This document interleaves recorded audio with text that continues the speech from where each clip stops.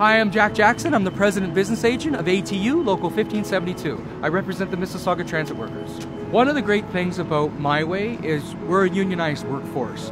In being a unionized workforce, it means we stand up to the health and safety regulations as well as all the safety regulations for your buses. And we ensure that the buses that go out on the road are safe for you and your children. We have an incredible safety record. We make sure we go above and beyond. We've been recognized in newspapers for going above and beyond the line of duty. We've talked people off of bridges that were about ready to commit suicide. We've helped people that have been assaulted in the streets. With us, our bus drivers do not stop at dropping you off at your door.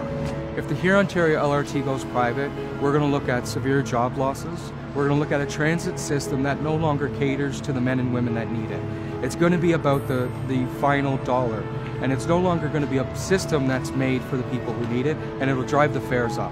Our service records are impeccable, our safety records are impeccable, and when you keep transit public in the hands of people like us, we will take care of everyone.